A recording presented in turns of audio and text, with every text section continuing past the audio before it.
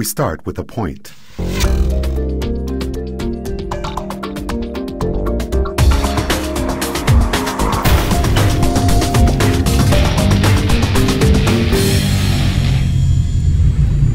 Hi everybody, my name is Rob Bryanton, and we're back once again with the Imagining the 10th Dimension video blog. Today we're looking at an entry called You Are a Point at the Center of Space-Time.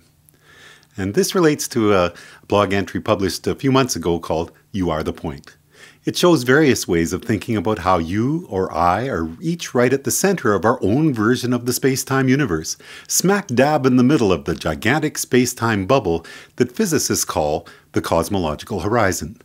With this entry, I showed how this way of thinking can be extended up and down through the dimensions. And as we said last time in Flow and the Now, all of these different seemingly incompatible approaches make sense when we accept the conclusion that our now is really a constantly moving series of points within the fifth dimension.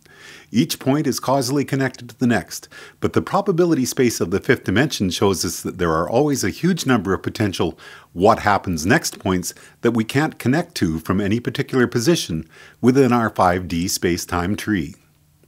One thing people have trouble wrapping their heads around is the idea that with each new point, it seems that the number of possible versions of our universe is increasing exponentially.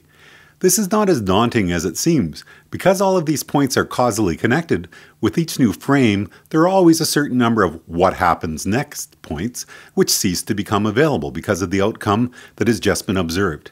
This is just as true at the tiny quantum level as it is up here in the macro world, because the two are really all part of a single continuum.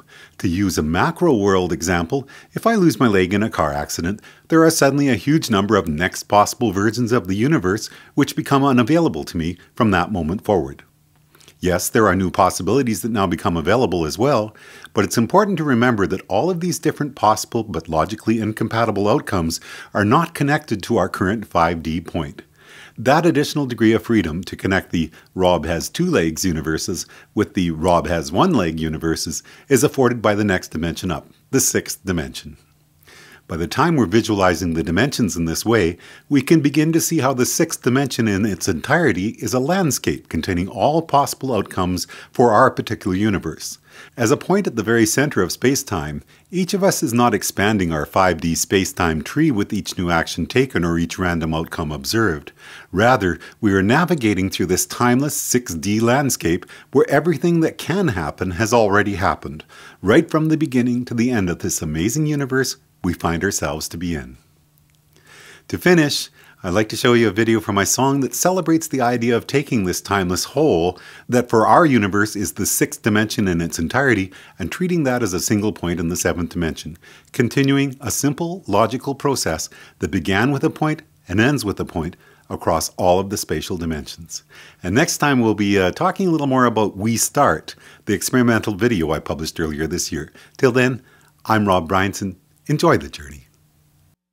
Paul announced it with a gleam in his eye.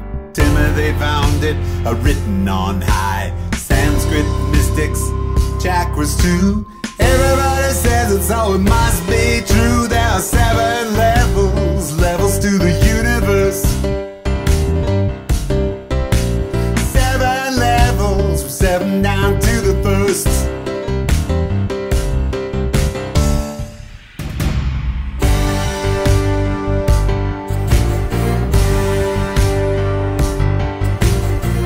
Comes the point, a singularity impossibly small, as in geometry, no width or depth, a place to start, imaginary construct, the very first part. Then comes a line, the first dimensionality, the simple way from point A to B. The second is a branch from one line to another, a splitting apart. It's easy to discover there are 7 levels to the universe. 7 levels, from 7 down to the first. 3 jump to another 2.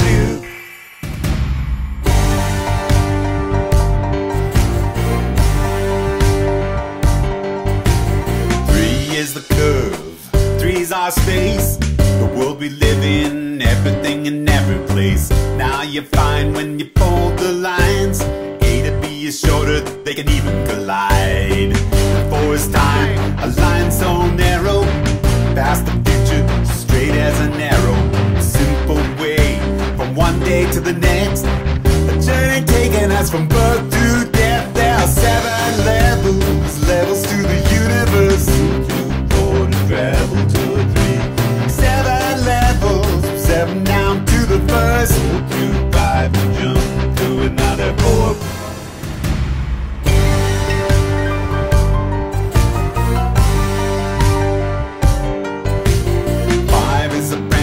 Split in the line, back to the future, a wrinkle in time.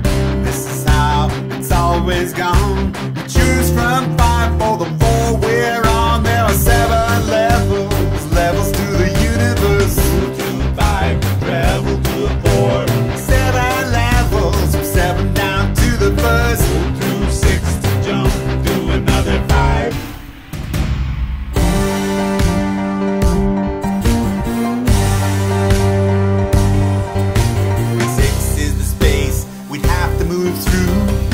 Change reality if we wanted to live in the world where JFK was never murdered. 6 would be the way, and 7's all a singularity, simultaneous, every possibility.